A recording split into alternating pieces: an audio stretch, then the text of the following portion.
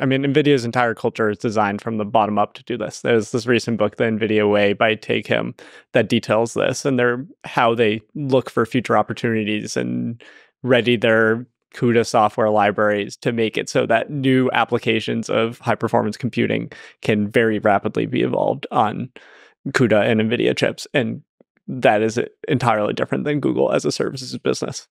Yeah, I mean, NVIDIA, it should be said, is a truly special company. Like, I mean, they're the culture, everything, they're really optimized for that kind of thing.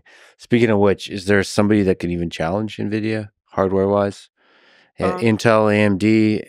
I really don't think so. We went through a very long process of working with AMD on training on their GPUs, inference and stuff, and they're decent. Their hardware is better in many ways than NVIDIA's.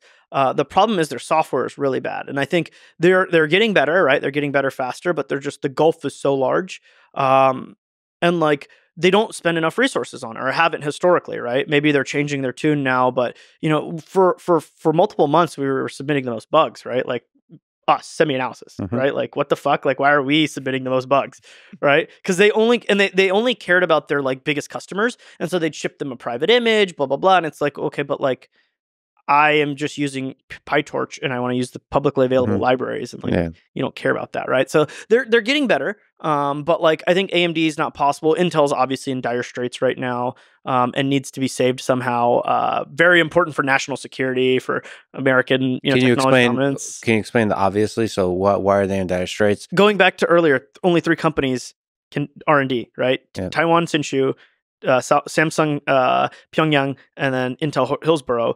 Samsung's doing horribly, Intel's doing horribly. We could be in a world where there's only one company that can do R&D, and that one company already manufactures most of the chips. They've been gaining market share anyways, but like that's a critical thing, right? So what happens to Taiwan means the rest of the world's semiconductor industry and therefore tech relies on Taiwan, right? And that's obviously precarious. As far as like Intel, they've been slowly, steadily declining.